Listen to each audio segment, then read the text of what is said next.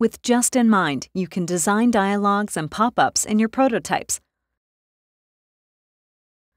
In this example, the dialog box can be moved around with the mouse and closed with the X icon to simulate a dialog in the web page. To reproduce the example, create a new web prototype. Add the Android icons widget library.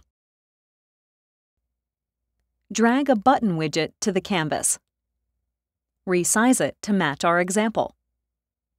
In the Properties tab, rename the value. Change the background color to black. Make the font color white. Next, drag a rectangle to the canvas.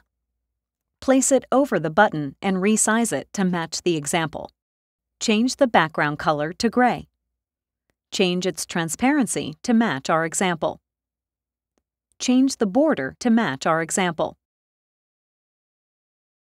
Next, drag a dynamic panel to the canvas and place it inside the rectangle. Double-click within the dynamic panel to edit its contents. Change the background color to green. Now drag a text widget into the dynamic panel and rename it. In the Properties tab, make the font white. From the Android icons library, drag the Close widget to the canvas and place it inside the dynamic panel in the top right-hand corner. Next, drag a Paragraph widget into the dynamic panel. Write the desired text here and change its style properties as desired. Select the Rectangle widget. In the Properties tab, click the Hide Component option in General Settings. Do the same for the dynamic panel. Now, select the button and go to the Events tab.